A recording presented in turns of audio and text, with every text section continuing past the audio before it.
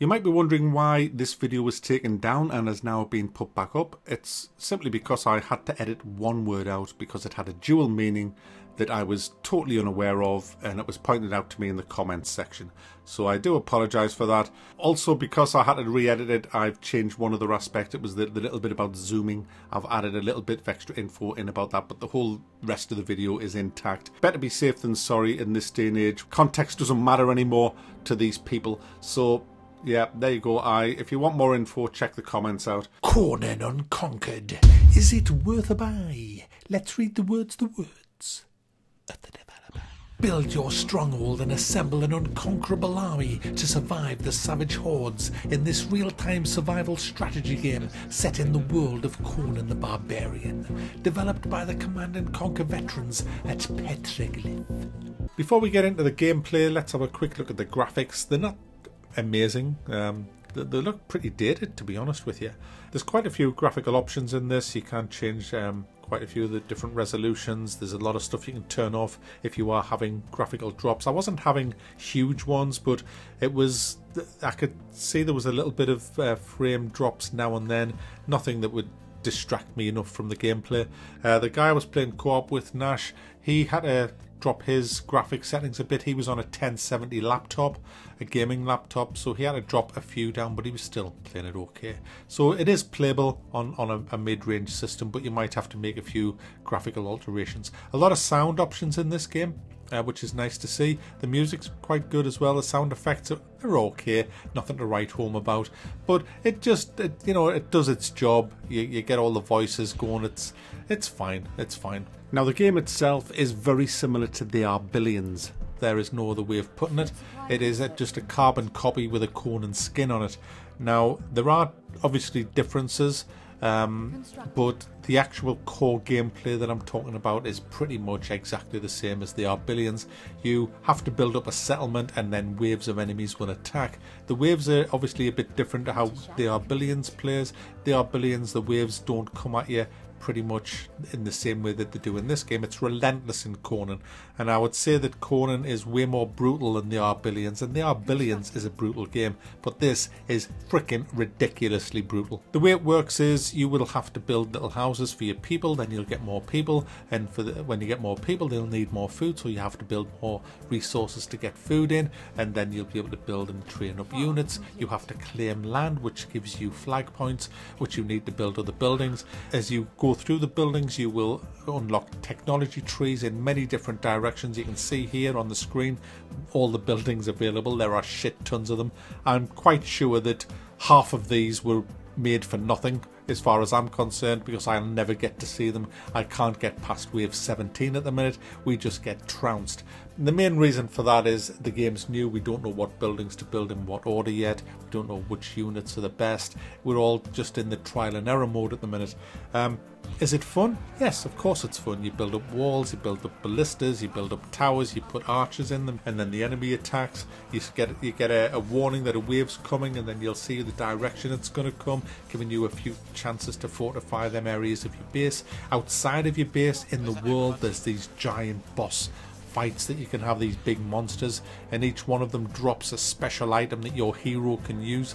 I'll come to the heroes in a second, but these items are absolutely fantastic. Some of them give you a shit ton of gold, and some of them are just like this big AoE that is absolutely brutal and fantastic to use when you're getting attacked by the hordes that are coming at you. And it just gets progressively harder, and the waves come at you in bigger and better numbers.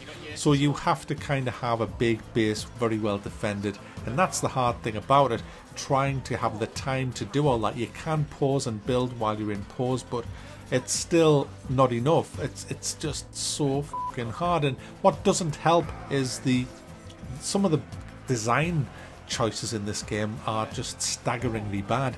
Now, I can't tell whether it's a bug or a design choice, but when the enemy come at you with fire and they start setting fire to your stone walls, how does that work?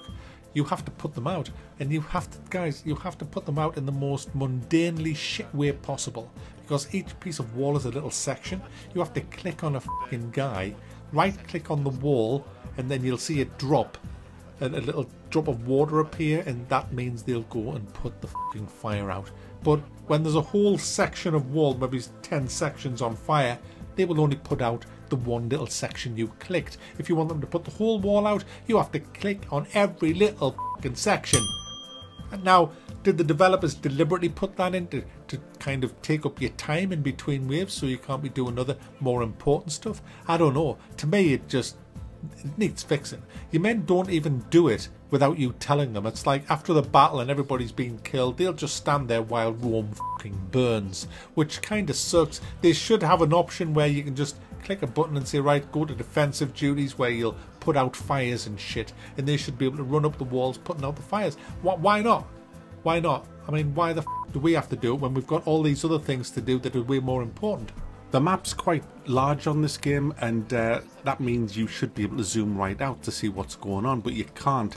You have to scroll around the map, which is problematic. Now, there is an extended zoom mode. You can click in the options, which will allow you to zoom out further than the standard zoom that you get. It's still not enough, and it does come with a warning that it will inhibit or have an effect on the actual FPS of the game. Now, the characters that you get, and this is a big... You get 2 characters with this game, but there are 3 characters in the game. Oh yeah. You get Conan, obviously. Conan the Barbarian, he does AoEs, he has abilities that you unlock over time as he levels up, and you have, I can't remember her name, we'll call her Katie, but she's Valeria or something, well, Katie. You get Katie, she has her own powers as well, and then you have this mage guy.